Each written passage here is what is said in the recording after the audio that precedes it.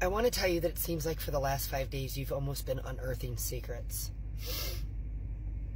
And that you're realizing that even some of the people that were closest to you had skeletons in their closet. I want to say that they hate nothing more than your silence right now.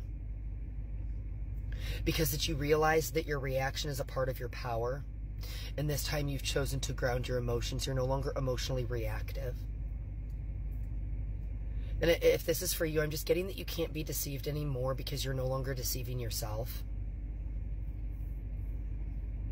And that because you're no longer interested in mincing words, I want to say that words mean nothing to you. I actually want to say that talk is cheap to you. Again, silence is your ally. I want to tell you that you're in the fight right now. And for some reason, I really want to tell you, en la lucha, in the fight. You're in the fight right now. But right now, you're fighting to close out this cycle. You're no longer allowing people to bring chaos into your life, and you're realizing that you're no longer accepting blame for your boundaries. As painful as this is, and I really want to call it a gut punch because I want to tell you that these skeletons in the closet, these secrets that have been unearthed, that you've been uncovering, they're rooted deeply in like familial energy, like family energy. Really, honestly, they're truly deeply rooted in mother wounds, feminine wounds. They've come to the surface for all parties involved to heal and to move forward. But I want to tell you that it's time that you find yourself again.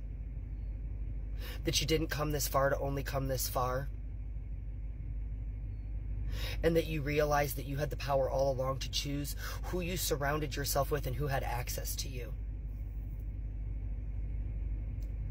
You're realizing that honesty won't ruin real connections. And that expressing your feelings doesn't cost you anything when you're with the right people.